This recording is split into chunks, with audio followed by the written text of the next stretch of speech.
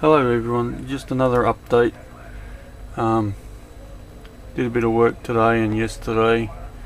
I went and bought this new breaker switch box instead of just a normal household switches. At the moment it's got a 20 amp circuit breaker, which I can add another one or two later and get higher amperage rated circuit breaker switches to put in there. At the moment it's 20 amps, which is enough for my system, and goes down from there into this power analyzer. At the moment it's about 100 watts, 7-8 amps.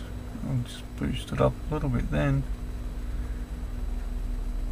A couple of days ago it got 190 something watts out of that for my 3 homemade panels. I thought it was pretty good. It goes into this switch, which is at the moment charging my new batteries. Or if I switch it up, it goes to this grid tie. The batteries are 2 golf cart batteries.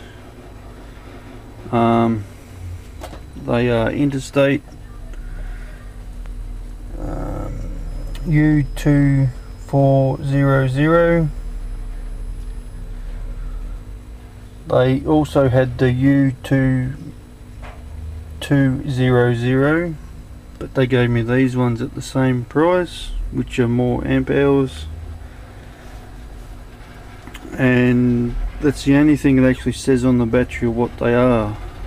But when I did a look up, they're about 244 amp hours.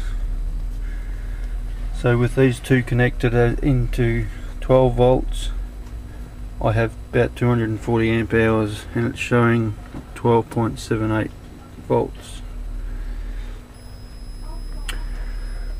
I've also got these 4 switches here, which only 3 of them are working.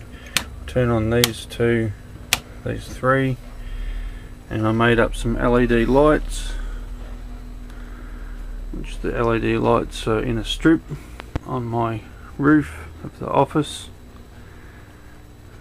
I've got more ordered, so I will be making more, and these are only sort of temporary until I finish the rest of that strip, and when I get more I'll wire it up properly, or better.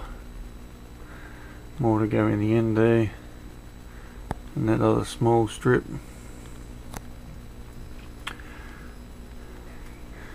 Which is only just running on this bell wire, or detonation wire they call it, solid core. I mean, that's enough wire for the LEDs. I also mounted up my panels on an angle today, so hopefully they should get better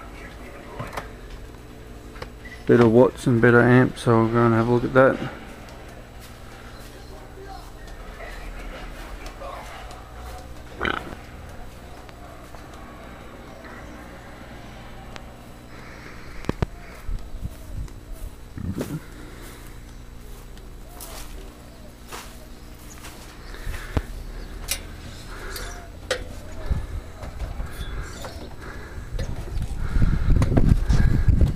Okay, should be able to see. There should be roughly on about 36 degrees, which is what we need for this area.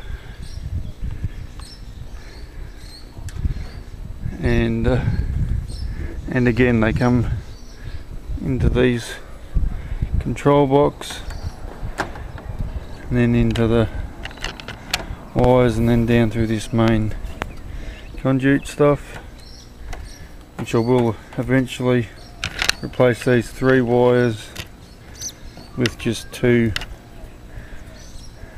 like maybe 4-aught cable running down to that circuit breaker and then into the charge controller.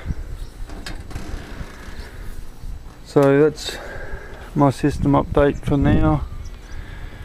I will buy some more solar panels and make some more and